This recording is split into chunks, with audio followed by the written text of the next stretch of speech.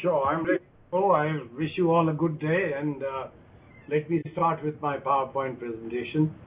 I'm essentially going to use the findings of the fourth assessment report of the IPCC and at least one special report that we have brought out recently on renewable energy sources and climate change mitigation. So let me start with the first slide. As I mentioned, I am going to present to you some of the robust findings of the IPCC fourth assessment report. And before I get started, let me mention to you that the IPCC mobilizes the best scientific talent from across the globe. And to acquaint you with the manner in which we actually function, we start by first organizing what we call a major scoping meeting. Now, in the meeting itself, we get around 200 experts, people from governments and those who can contribute to defining the scope of a particular report. And this is often carried out over a period of a week or so, at the end of which we come up with the outline of what, let's say, the fifth assessment report is to be, or as was the case historically, what the fourth assessment report should contain. This is then presented to the plenary session of the IPCC, which is a fairly extensive exercise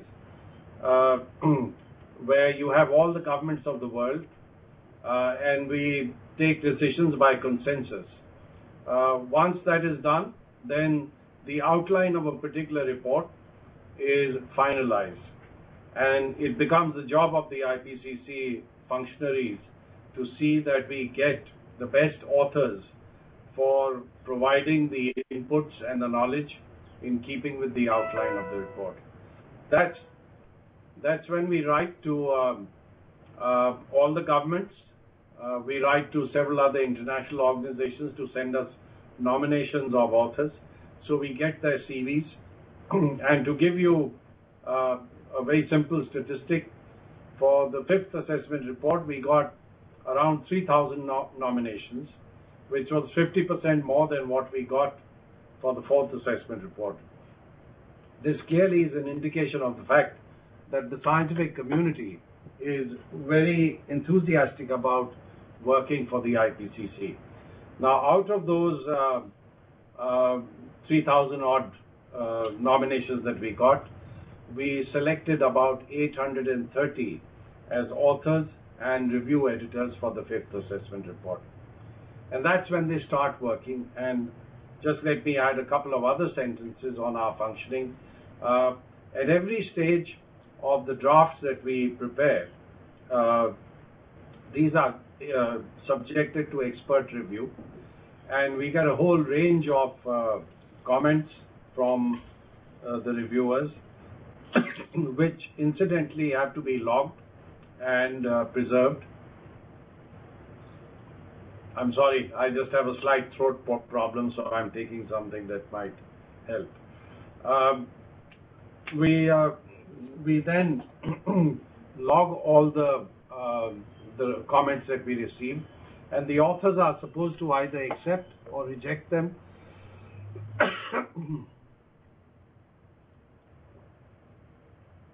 Excuse me.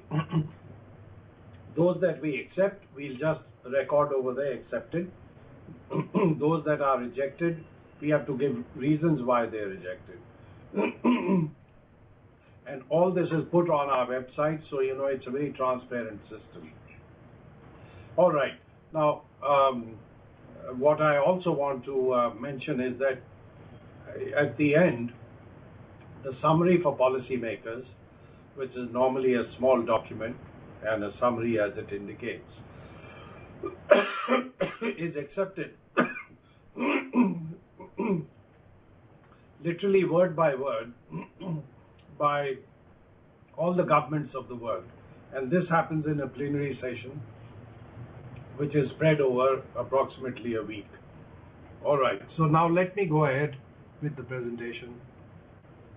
One important finding that we came up with was the statement that climate change is unequivocal. In other words, on a scientific basis, This is an accepted fact. Climate change is occurring, and we can see that on the basis of observations. Now, the observations really consist of a number of measures that we have, and we also find, for instance, that there are changes taking place in the frequency and intensity of several events related to the climate. I'll say a little more about this, but let me go to changes in global average surface temperature. And you observe over here that temperature across the globe on an average has changed over the years, and there are fluctuations in this variable. These fluctuations are the result both of natural as well as human-induced factors which bring about climate change. But what is particularly significant is the fact that in the past 50 or 60 years, there has been a perceptible increase in temperature, and the trend is quite unmistakable. Now, if we draw a line across the last 100 years observations, we get a slope which is shown here on the screen. And this gives us a total increase during the 100-year period of 0.74 degrees Celsius. This may not seem like a lot, but if you look at all the changes in climate that accompany this change in temperature, then this is significant. I also want to emphasize that if you look at historical records going back geological periods, then the difference between the interglacial periods and the ice age that the world has been through over long periods of time is generally around 4 to 5 degrees Celsius. So therefore, an average increase in temperature of 0.74 degrees is something that is significant and we cannot possibly ignore. What is even more important is that if we were to draw a line over the last 50 years, then that's steeper. In fact, as against 0.4 degrees Celsius in 100 years, this trend in the last 50 years would give us a temperature increase of 1.28 degrees Celsius in a 100-year period. So it's obvious that there's something happening over there in terms of acceleration in the increase of temperatures. And when our report came out in 2007, we also came up with this very important statement that 11 of the last 12 years rank among the 12 warmest years in the instrumental record of global surface temperature. So this is only to highlight the fact that warming is taking place at a much faster pace currently. Now, one important indicator of what is happening is the fact that bodies of ice over land across the world are melting at a very rapid rate. And this is shown by the cumulative balance of glacier mass across the globe. What you see in this diagram, and I think we need to move to the next diagram on the screen, AIT and NUS, you might want to move to the next diagram. That's right. What we see over here is the mass of ice in different regions of the world, including Europe, the Andes, the Arctic, the Asian high mountains, which is the Himalayas and the Hindu Kush, northwest US and southwest Canada, Alaska, and coastal mountains there, Patagonia, and so on. The trend is quite a source of concern, as you would see. And we must remember that water supplies are actually stored in the glaciers. So you could easily call these the water towers of the earth. And if these are being depleted, there's an obvious implication in terms of the future flow of water that you would get from these sources. One area which is particularly vulnerable to this trend is the South Asian region, because excuse me, we have estimated that something like 500 million people would be affected as a result of melting of the glaciers in the high mountains in this region, in South Asia alone, and something like 250 million people in China. So that's a pretty large number that's obviously dependent on water that flows from these glaciers. Excuse me. This shows changes in global average sea level, and in the last century, the increase in sea level has been of the order of 17 centimeters.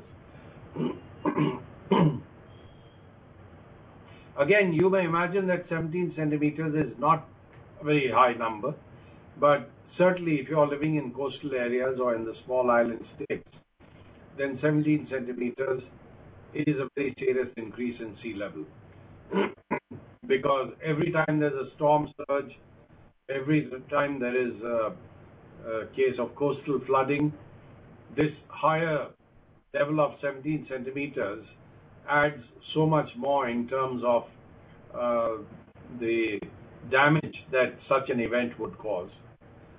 So this is an issue that we need to be concerned about because it affects a very large population. We also know that across the globe, coastal populations are very dense and quite extensive in numbers.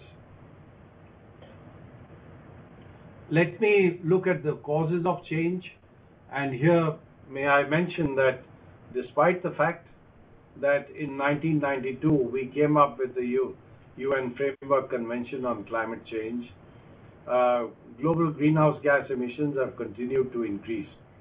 In fact, between 1970 and 2004, the increase was about 70%, which is really very serious, and that is affecting the concentration of greenhouse gases in the atmosphere. And the increase in CO2 emissions was even higher, 80% during the same period. And therefore, one important finding that we came up with in the fourth assessment report was the reality that most of the observed increase in temperatures since the mid-20th century is very likely due to the increase in anthropogenic, that means human-induced greenhouse gas concentrations. And when we use the term very likely, we are assigning a probability of 90% or more. So therefore, this is clearly a finding that should give us a very clear conclusion that human actions are affecting the climate of the Earth. Now, here may I give you some projections for the future. We came up with a range of emissions, a range of temperature increase based on different trajectories of emissions from 1.1 degrees to 6.4 degrees Celsius over the 21st century. However, in order to focus on what might be what we call best estimates, we came up with the best estimate of 1.8 degrees Celsius at the lower end and 4 degrees Celsius at the upper end during this century, and that means by the end of this century. Now, this clearly is something that we cannot possibly allow to happen, because if you go back to what happened in the 20th century, we had a temperature increase of 0.74 degrees Celsius. And let's say if we were to add that to 1.8 degrees Celsius, then in these 2 centuries we would have increased the average temperature by over 2.5 degrees Celsius. And that clearly is not acceptable because it would be accompanied by impacts of climate change that are going to be particularly serious. Now, we know that climate change could lead to some abrupt or irreversible impacts. If you look at areas like Greenland or the West Antarctic ice sheet, then partial loss of ice sheets on polar land could imply meters of sea level rise, because these are bodies of ice that are sitting on areas of land. If they were to collapse and fall into the ocean, then that would cause a substantial amount of sea level rise. I've traveled to Greenland. On 2 occasions I was to go to Antarctica, but last minute mishaps, bad weather, or on one occasion I myself came down with viral fever. I couldn't make it to Antarctica. But going to Greenland was in itself an experience, because this is a huge body of ice, and Greenland, as you know, is the largest island in the world. I mean, Australia would probably be the largest island, but that's a continent. So next to Australia, this is the largest island in the world. And you have ice over there, which is about 3 kilometers high. So just imagine the mass of ice that exists over there. And therefore, if there's partial loss of any of these ice sheets on these polar lands, we would have sea level rise of several meters. And that's clearly an irreversible and abrupt change that the world cannot ignore. We cannot predict that this will happen or when it would happen, but it's a possibility. We should be aware. I also want to mention the fact that 20 to 30% of the species that we assessed are to be at risk of extinction if increases in warming exceed 1.5 to 2.5 degrees Celsius. And let me go back now to that best estimate of 1.8 degrees Celsius that I mentioned earlier as the projection of this study, and combined with the 1.74 degrees Celsius that took place in the last century. And the two together would give us an increase in warming of over 2.5 degrees Celsius.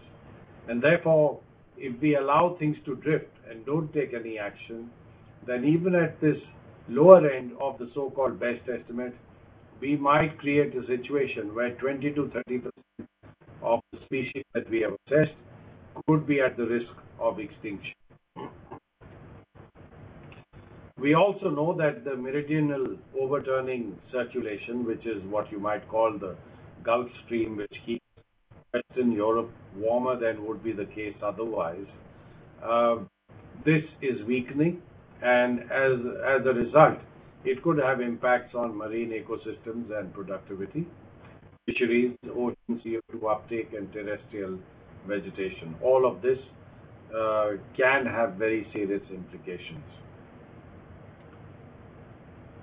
Now, there are some regions which are particularly vulnerable, the Arctic in particular, because the impacts of high rates of warming in natural systems and the implications for human communities. Now, I might mention that the Arctic is warming at twice the rate of the rest of the globe, and that's something to be concerned about. Again, I've traveled myself to the Arctic region, and you see enough evidence of the rate at which melting of ice is taking place over there. Now, in the Arctic region, there is a slight difference in the sense that most of the ice is already floating on water, and therefore, if it melts, it certainly will affect the ecosystems in that region, but it won't have such a major impact on sea level rise. Africa is particularly vulnerable because of low adaptive capacity, because societies are poor. If there are already existing stresses in terms of ecosystems degradation, then the ability of societies to adapt is severely limited. Small island states are particularly vulnerable because sea level rise is going to threaten a large number of the ecosystems and life as well as property in the case of human settlements. Now, the Asian and African megadeltas are also very vulnerable, and this is largely because you have a huge population in a very small area of land, and also because there's a lot of property in some of these megadeltas. And the examples that I'd like to give you of megadeltas in Asia at least are cities like Shanghai, Dhaka, Kolkata. These are all cities located on the deltas of rivers, and therefore they are extremely vulnerable to coastal flooding and storm surges, etc. So what do we need to do to win the climate struggle, if I could call it that? Knowledge is what will make a difference. Spreading awareness of the science of climate change. And here I'd like to quote Einstein, who said, problems cannot be solved at the level of awareness which created them. You know, we created this problem because apparently there wasn't adequate awareness all over the world on the implications of increase in greenhouse gas emissions, the implications of burning more and more fossil fuels. So this major problem was created. But you cannot solve this problem at the same level of awareness. So therefore, the only way to solve it, if we are to accept what Einstein said, is to increase the level of awareness by which solutions can be found. So we are now working towards a robust, strong, and comprehensive fifth assessment report of the IPCC. The AR5, as it's called, is well underway. I mentioned to you that we got 3,000 nominations of extremely well-qualified authors. 831 were selected as lead authors and review editors. And the scope has been expanded. It includes issues like clouds and aerosols and what their effect is in the whole climate system. We're looking at geoengineering options. We're looking at sustainability and equity issues. There's going to be a greater focus on socio-economic implications of climate change. So overall, our coverage and emphasis is going to go beyond what we had in the fourth assessment report. And there will also be a synthesis report which is based on the reports of the three working groups.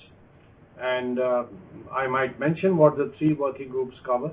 The first one covers the underlying science of climate change. The second working group covers the impacts, adaptation, and vulnerability issues related to climate change. And the third working group deals with mitigation options.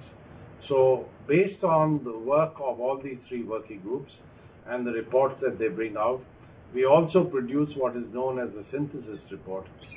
Now, the synthesis report for the AR5 will consist of 6 major sections. One would deal with observed changes and their causes. Then we'll look at future climate changes, impacts, and the risks associated with them. We look at adaptation and mitigation measures. We look at transformations and changes in systems. Because if we have to bring about solutions worldwide, then we would have to ensure that we chart out the path by which transformation would take place. And this is something that we will assess. Then we will also have a major box which looks at information relevant to Article 2 of the UN Framework Convention on Climate Change. And Article 2 of the Framework Convention, which is really the central objective of the convention, lays down the objective that we must prevent dangerous anthropogenic interference with the climate system. In other words, we should take action in such a way that human actions do not lead to a dangerous level of climate change. Now, defining danger is not easy because that involves value judgment. However, science can help us arrive at that value judgment. So what we are attempting to do in the fifth assessment report is essentially to provide the basis, the scientific facts by which negotiators and government delegations can decide where to draw the line and say anything beyond this would be dangerous. And this, I think, is an important part. And in very simple terms, there is a debate going on right now whether the world should permit a temperature increase of up to 2 degrees Celsius, which is what was discussed in the Cancun conference of the parties, or limit it to 1.5 degrees Celsius. Now, the 1.5 degree number would come up only if the world decides that anything beyond a 1.5 degree increase in temperature will actually represent a dangerous level of climate change. So this is a particularly important part of the UN Framework Convention on Climate Change. We are going to finalize the fifth assessment report with the completion of the synthesis report by October 2014. Now, this report will aim to advance our knowledge and understanding of climate change significantly beyond what we already know. But to be honest, what we already know is enough for us to take action. Because after all, we are all risk-averse human beings. And it's not just governments, it's not just NGOs. Even in business, people assess and evaluate risk when they make investments. But they do make investments. There is no perfect certainty that when you're investing in a new product or a new service, that it will be a resounding financial success. People evaluate risks, and once they are satisfied that, for instance, there's a 60% chance of success from a particular business venture, you go ahead and make the investments that are required. And shareholders are willing to take that kind of risk. So why is it that we are so questioning in terms of uncertainties related to the science of climate change? You know, science will always have some uncertainties associated with it, because you're not dealing with a mechanical system. You're dealing with a very complex system involving earth, water, air, and therefore all we can do is to come up with a certain level of confidence by which we can say so and so outcome will occur if so and so level of emissions or concentration of greenhouse gases were to take place. So what we know already is enough for us to take action in the field of climate change, and this is something that we must keep in mind.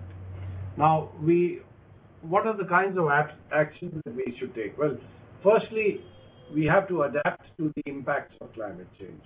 Adaptation is crucial, essential, and urgent, because there are certain, what I would say, there's a certain level of inertia in the system, as a result of which, even if we were to hold emissions of greenhouse gases at the level that we have today, we will still see climate change taking place over the next several decades.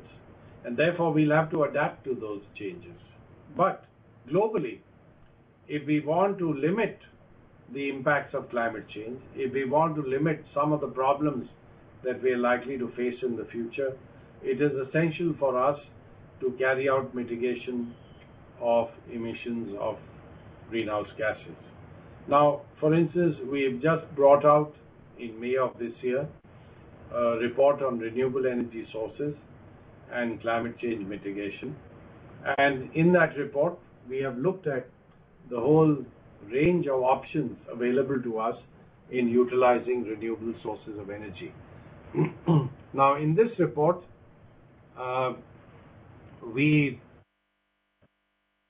energy can accelerate access to energy, particularly for the 1.4 billion people without access to electricity and the additional 1.3 billion people using traditional biomass.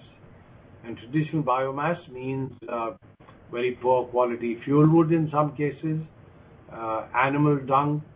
It also means agricultural residue, and so on.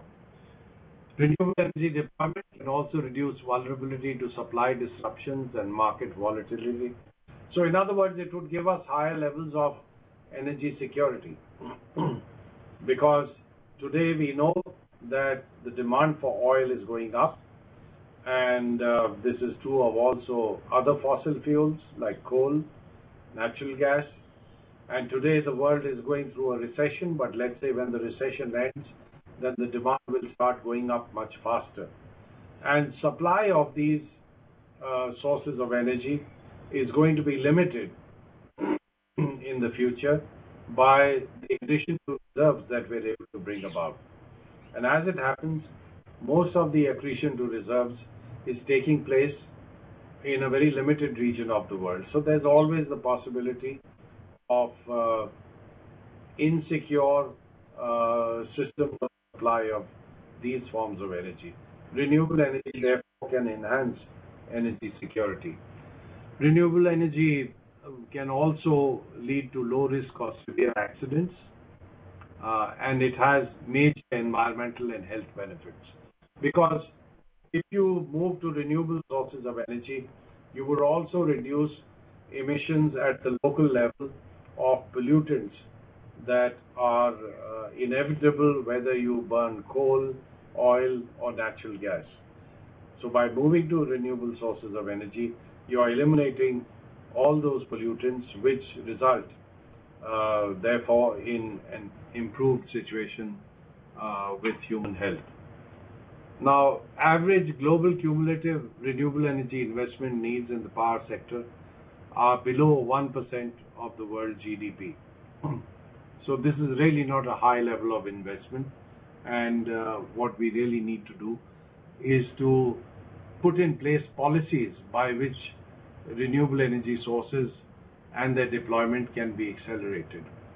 Now, we are also bringing out before the end of the year an IPCC special report on managing the risks of extreme events and disasters to advance climate change adaptation, and the various components of this report would be assessment of regional aspects of vulnerability, exposures and impacts, assessment of the costs of climate extremes and disasters, and a comprehensive assessment of tools to build the capacity for reducing vulnerability and risk at the local, national and international levels. It will also provide guidance towards integrating disaster risk reduction strategies and climate change adaptation into national policies and programs. Because our actions will only be effective if they become part of national policies and programs. We'll also cover several case studies on extreme events, of vulnerable settings and populations, and of management approaches by which we can deal with these extreme events. Now, science can therefore be a driver for adaptation, which I mentioned earlier, as well as mitigation actions. And we came up with the conclusion that neither adaptation nor mitigation alone can avoid all climate change impacts. However, they can complement each other and together can significantly reduce the risks of climate change. So we need to put in place policies that deal with adaptation as well as mitigation around the world. Now, the role and limits of adaptation, of course, have to be defined and have been defined in the fourth assessment report. We know that societies have a long record of adapting to the impacts of weather and climate. After all, climate change, weather-related changes have taken place throughout history, and societies and communities have learned how to deal with them. But climate change poses new risks that will certainly exceed our capacities to adapt thus far. And therefore, adaptation is necessary to address impacts resulting from the warming, which is already unavoidable due to past emissions.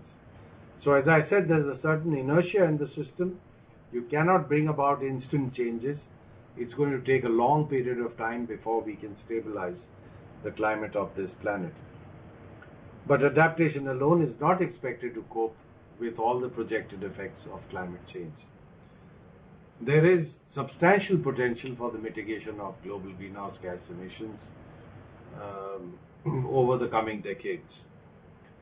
Okay, and what are these? Well, firstly, it is important for us to remember that all stabilization levels assessed by the IPCC can be achieved by deployment of a portfolio of technologies that are currently available or expected to be commercialized in coming decades.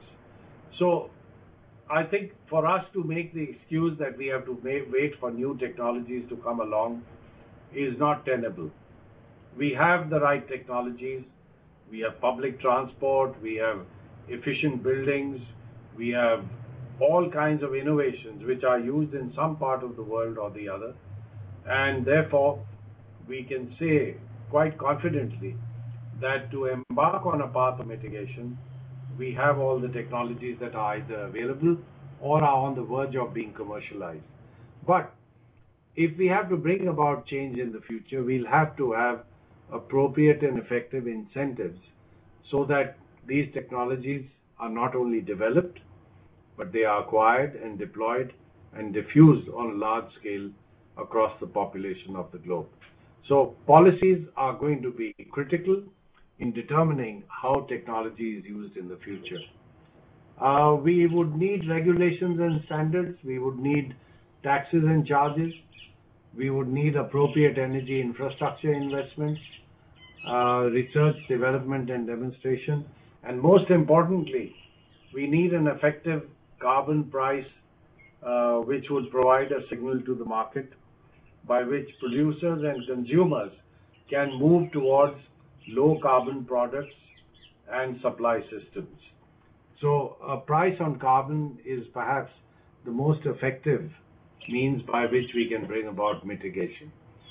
And I want to highlight the fact that if we want to limit the temperature increase of this planet to between say 2 to 2.4 degrees Celsius, then if we want to do that on a least cost basis, then we have a very short period of time, because we clearly assessed that CO2 emissions would need to peak no later than 2015 if we want to pursue a least cost path of mitigation to limit temperature increase to this particular level. So I want you to concentrate only on the top level of the presentation, the topmost line of numbers that you see over there. Will this be expensive? No, it certainly won't, because all this means is that if we were to carry out no mitigation at all, then GDP, let's say, would increase in this manner. And if we were to carry out mitigation, GDP would reduce in the manner that is shown over here. In other words, this line would bend a little downwards. And in effect, what this means is that the cost of mitigation in 2030 would be less than 3% of the global GDP. This is what we have assessed. And what this implies is that the level of prosperity that we would reach in 2030 would at best be delayed by a few months or a year. Now that is clearly not a high price to pay for avoiding or delaying some of the worst impacts of climate change. I think it's important for us to see that science is the driver of discussion and debate in COP17, as you know, which will take place in Durban this year, in November, December of this year. We need to understand that there's a deeper understanding and quantification of the processes that have progressed rapidly since the IPCC first assessment report, which came out in 1990. And these advances have come from new data, more sophisticated analysis of data, improvements in understanding and simulation of physical processes, and more extensive exploration of uncertainty ranges.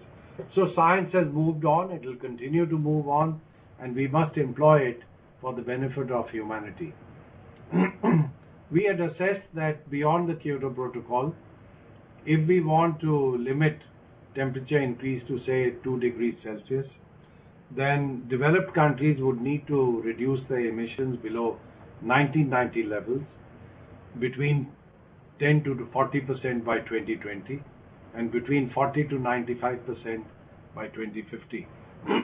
But developing country emissions would also need to deviate below business as usual. So I think we really need a global effort, and that's precisely why the UN Framework Convention on Climate Change laid down this principle of common but differentiated responsibility. So it's a common responsibility, but it has to be differentiated in terms of who can do what. And developed countries are expected to do much more for a variety of reasons. What we really need to do is to spread awareness by which policy making can be influenced. Signals, the right signals can be sent to the market, and we can carry out direct mitigation of greenhouse gas emissions through changes in consumption behavior. And this includes lifestyle changes.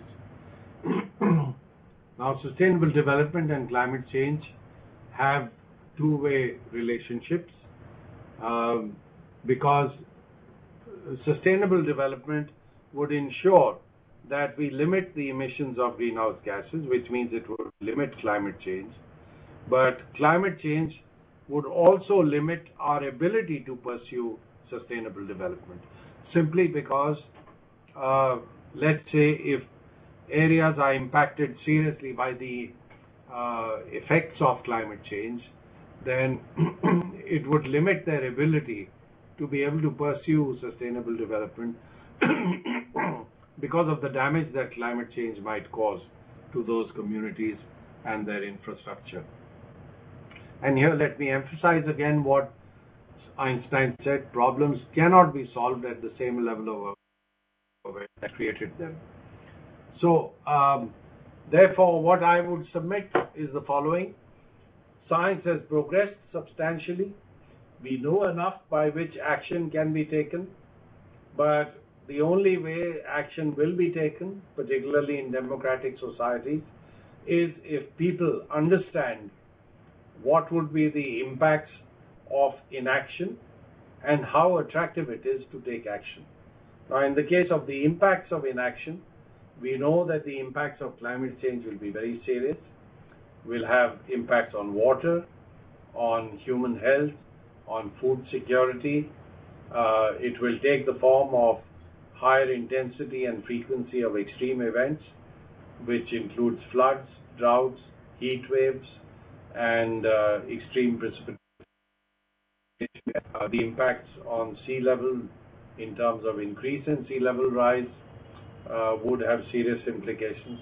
But while all this is bad news, the good news is that we can carry out mitigation of emissions of greenhouse gases and attempt to stabilize the climate of this planet by adopting technologies, by adopting policies and lifestyles that would rapidly reduce the emissions of greenhouse gases. So the choices are very clear before us, and I think the only way we can exercise enlightened choices would be through knowledge, through the creation and dissemination of knowledge, and that's what scientists and their partners need to do. It's not enough to produce knowledge and to produce excellent reports, which I hope the IPCC will continue to do, but also to be able to disseminate the results of these reports. So I'll stop over here, and I would be very happy to take questions from all of you. Thank you. Dr. Pachauri, on behalf of everybody who's been listening and watching your presentation, we wish you thank you very much. As moderator, thank you. I'd like to make, thank you, sir, one comment, and I don't know, Danielle, if you've got the one slide here being seen by folks in other places. If not, anyway. So I would comment that in my school here, 4 of your 831 lead co-authors come from our school here in Hawaii. And as a geologist and geophysicist, I can say that we're headed into new territory. The natural course of the Earth would be to go back into an ice age. We're going in the other direction, and we're going into it at rates that are unprecedented historically. So I just want to emphasize Dr. Pachauri's points, and I don't know whether this slide is seen by others now, but this is data on the left-hand set of panels from Hawaii. In the top is the temperature rise. This is all over 100 years. From left to right, the scale is small, but it's 100 years of temperature in the top. Sea level, the next one, a local stream gauge, then a rainfall index, and the bottom left has the CO2 history from the Keeling Curve and the observatory on Mauna Loa, and more recently from Station Aloha, both the increase in CO2 at sea and the decrease in pH, i.e. the ocean acidification, that is measured. None of these data are model dependent, they're all actual measurements. So this is not a function, when I say Hawaii's future is on trend to be warmer, and drier, susceptible to severe storms and coastal erosion, with depleted fisheries and stressed coral reef systems. That's just looking at the trends over the last 100 years. It is not saying anything about models or forecasts or anything. It's just if you extrapolate those trends that are measured, that's what we're facing here in Hawaii. Now, I'd like to go around the many people who have been on this presentation from Dr. Pachauri online, and if I can figure out how to do this, perhaps starting with the UN University, if you'd like to ask Dr. Pachauri some questions. Brendan, your group. Thank you very much, and thank you, Dr. Pachauri, for a very interesting lecture. We do have some questions. Good afternoon, sir. Thanks. It's very nice to be with you, and thanks for this particular role of IPCC about telling us where we are and where we are moving. But I'm a social sciences student, so my question is not related to the scientific findings, but based on the mitigation measures. My question is that, sir, that regarding, you have always emphasized on the sustainable development. Through the sustainable developments and linking with the climate change, we can achieve the mitigation measure. But on the name of sustainable development, the governments, the market-driven economy, it's very suitable for them. They are accepting it without any hesitations so that they can grow up. Like just recently in Brazil, Mole Monte Dam has been approved. Millions of hectares of land is going to be submerged in the line of, like in India, Sardar Sarovar Dam. And right now, a lot of tribal area and forest are going for the development projects in the name of sustainable development. We are listening these sustainable developments in India at least for 10 years or more. How far it has been benefited to us? Whether there is any empirical evidence of that, or we are just making them finding a mid-path between this market-driven economy and the government. See that this is the suitable, you can survive with the sustainable development, but actually, what is the result? That's my question. Won't we say that goodbye to sustainable development? Thank you, sir. Okay, well, thank you very much. May I just add another question very quickly? And that is, with regard to the scope of the fifth assessment report, I just wondered whether you're taking into consideration the work that's been done on peak oil and the research that's indicating we may see a peak in conventional oil production between 2015 to 2020. Now, the fifth assessment is coming out in October 2014. If you don't take into account that kind of research, then we may find ourselves in some difficulty if peak oil is already upon us and we have not considered how to mitigate that without actually destroying the climate at the same time. Thank you. That's all from the UNU. Okay, let me respond to those two questions, but first, may I thank our moderator for showing us data from Hawaii. It's critically important that people understand that whatever findings we have come up with are based on observation, and there is no theorizing over there. So thank you very much, because that clearly strengthens the point that I was trying to get across. On the two questions that have been asked from UNU, the first gentleman described, I'm afraid, what is totally unsustainable development. I mean, you, sir, were harping on the term sustainable development, that all this is being done in the name of sustainable development. The reality is that that represents unsustainable development. You know, if you're going to flood large areas of forest land, if you're going to uproot large numbers of people in implementing a particular project, that flies in the face of sustainable development. Sustainable development is that form of development which helps meet the needs of the present generation without compromising the ability of future generations to meet their own needs. You know, there are some people who I will not name will tell you, why worry about the Maldives Islands if sea level rise is going to submerge those islands, resettle those people somewhere else. Now, can we just completely ignore the place of human culture, the strength of local practices, the fact that people want to be born and want to die on the land which they have inherited? Is that of no value at all? In my view, anything that completely ignores the human dimensions of development is unsustainable. So may I say that the examples that you were quoting, sir, are precisely those which are totally unsustainable. We have to look at alternatives by which we ensure that the natural resources of this planet are not destroyed to a level where the services that they provide to society and other species go down to negative levels. On the second question about peak oil, yes, we are going to look at, when you talk about peak oil and you talk about growing demand for energy, it's obvious that this imbalance will lead to much higher prices of oil. Now, the IPCC functions on the basis of published literature, and certainly if there is a lot of published literature, as I know there is, we would take that into account in looking at future scenarios of prices that we are likely to confront, and therefore we will certainly evaluate options by which we can develop in a least cost manner and yet be able to meet the challenge of climate change.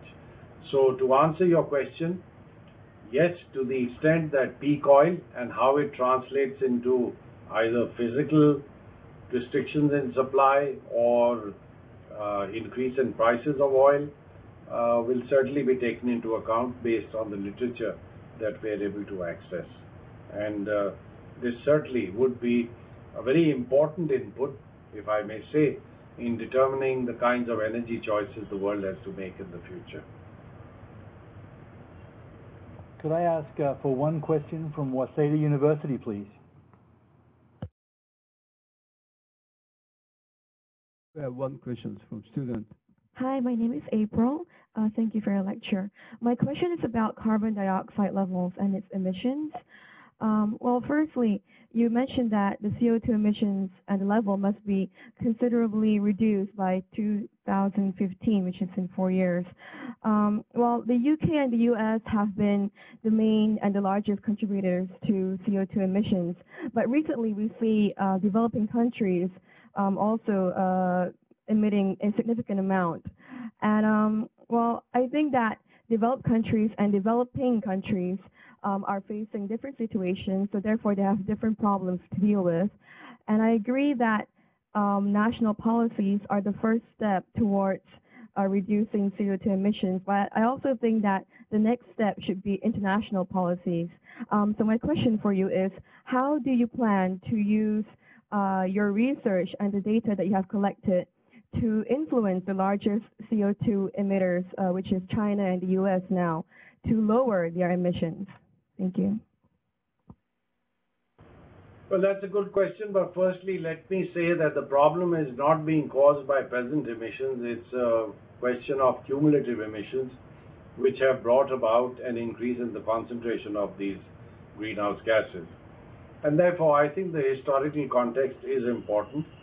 It's also important to look at per capita emission levels, and this has been the basis of negotiations and discussions ever since the UN Framework Convention on Climate Change was being drafted and was being agreed on. So we need to look at all these aspects, and I wouldn't want to pronounce an opinion one way or the other. But on what is it that the IPCC is doing, well, the IPCC has learned a few lessons. We were really not disseminating the results of our work effectively. Our communications effort was totally inadequate, and this is largely because we have a very lean secretariat. You would be surprised that the IPCC for about 17 years had a secretariat of only 5 people, up to 2005. Now we have about 10 people. But really, if you ask me, if we have to mount a major effort in disseminating our findings, we need a group of 4 or 5 just communications experts in the IPCC Secretariat. But governments have to decide to provide the resources, the funds for us to get the right people, and we have to come up with a program of action. However, in the absence of that, what we are relying on is to work with partners, because as I said earlier, in democratic societies, the best way to get action is to inform the public. So this is where I think we as individuals can also make a difference. Gandhi was right when he said, be the change you want to see in the world. If each one of us acts in a particular way, then certainly we would be able to deal with the problem effectively. However, I agree with you that we need an international agreement, but that's a very complex process, and it has been going on for almost 20 years now, with less than adequate results. As I showed you, between 1970 and 2004, there's been an increase of 70% in emissions of greenhouse gases. That is testimony to the fact that we are not doing enough. I hope that the global community understands the science of climate change and comes up with an agreement which is effective at the global level and which also assists countries, communities, and societies to implement actions in the right direction. Thank you. We'll take one question here from the University of Hawaii.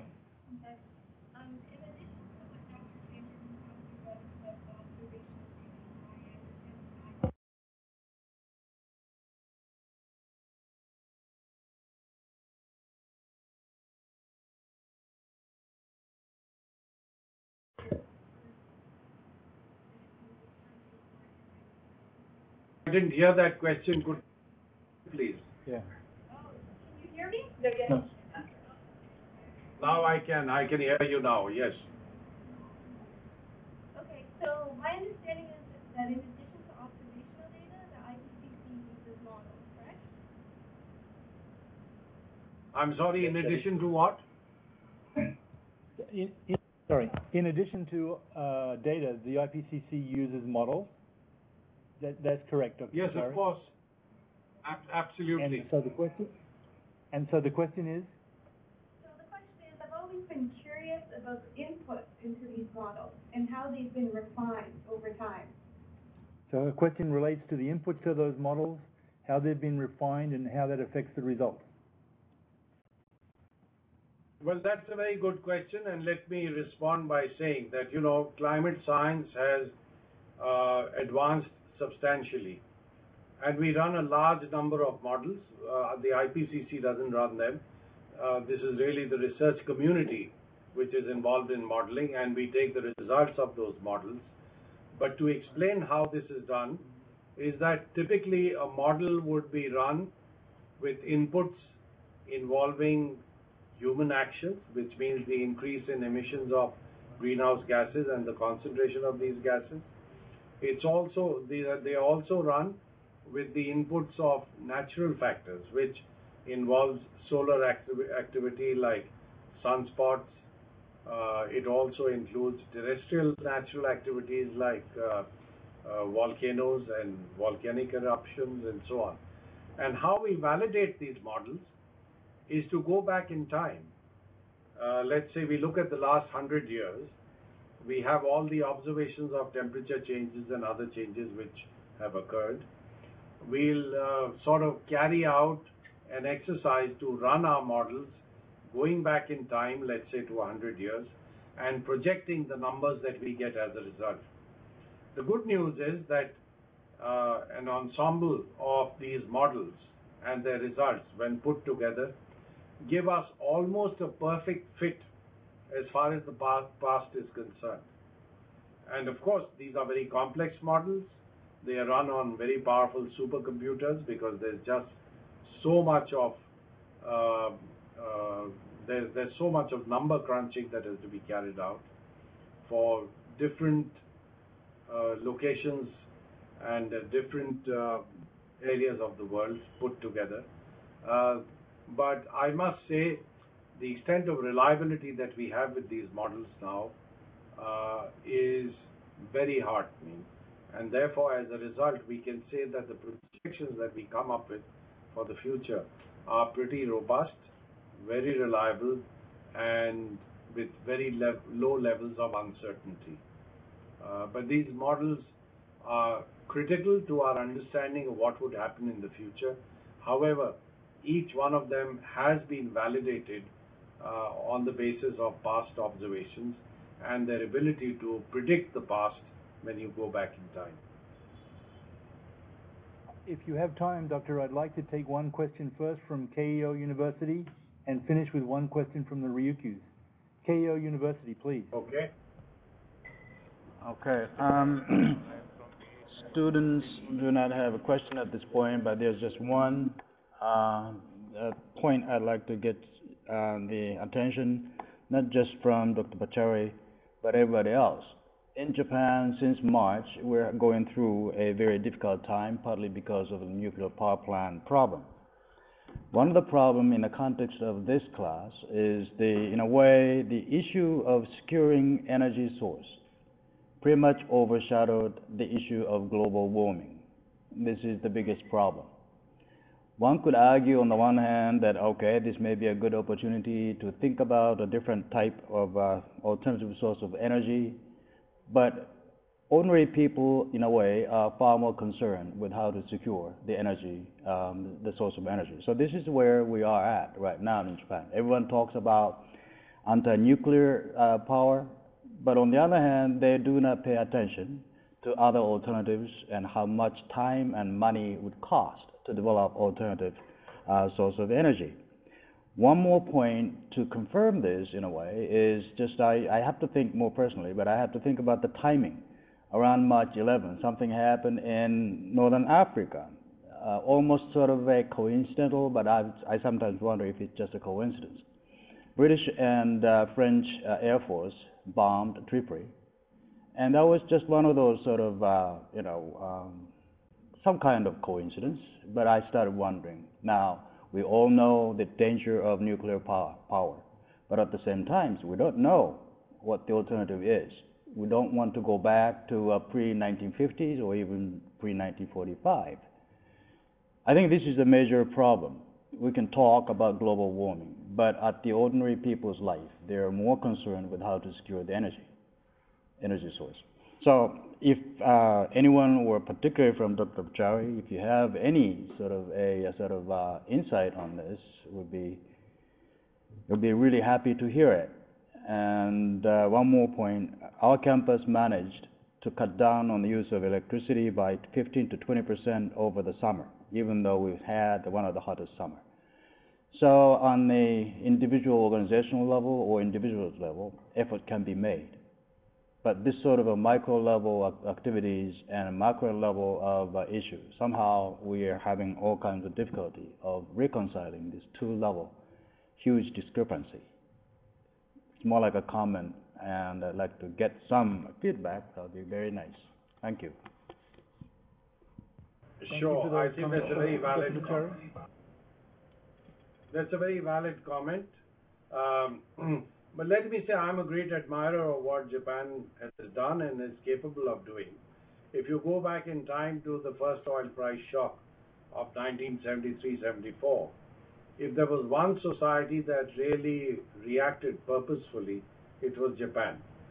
You shut down a number of your energy-intensive industries. You moved from imports of oil for a large number of activities to imports of natural gas. You brought about major improvements in energy efficiency. Now, taking all that into account, I realize that any adjustment or shift in the future is not going to be easy. It's going to be expensive, it's going to be time consuming, it'll probably involve a great deal of debate. But may I also say that you partly answered that question by telling us about what your campus was able to achieve during this summer. I think there is still, despite the fact that Japan is so energy efficient, there is still a great deal of scope for improving the efficiency of energy use. So that buys you a little bit of time. The debate on nuclear energy is a very complex one, and I don't have a position one way or the other. I think it is for society in any country to decide whether they want nuclear power or not. My own perception is that Japan will settle for continuing with nuclear energy, with, of course, enhanced safeguards, with much better oversight of the management of these plants and so on and so forth. But it's going to be a very difficult transition. At the same time, I think renewable energy sources give us a great deal of hope, but this would require substantial research and development, and as I said earlier, a mix of policies that makes it possible not only to develop these technologies, but also to disseminate them on a large scale. So to put it in a nutshell, it's a huge challenge. There'll be a major effort at bringing about a transition, but may I say, if there's one society that can do it, it is Japanese society. So I wish you all the best. Dr. Pachauri, I'm cognizant it's 8 past the hour, and I'm not sure of your schedule. So I wanted to ask you, sir, whether you'd entertain 2 more questions. I'm not sure what's going on. Can I take one more question? Can we make this the last question if I... Okay. Thank you, sir. The Ryukyus, could you please ask one last question? From Asian Institute of Technology, we have few questions. Please, Can you hear me? Some time to accommodate our questions. Can you hear me? Hi. Dr. Pachauri, can you hear me? Yes, I can hear you. Okay. Last quick question. I don't know if you remember last time, in the last year, I asked you about the religious way to put some rules in regulation against climate change. But now my question is kind of very strange, but I'm a very optimistic person, but sometimes I feel very pessimistic about the human nature.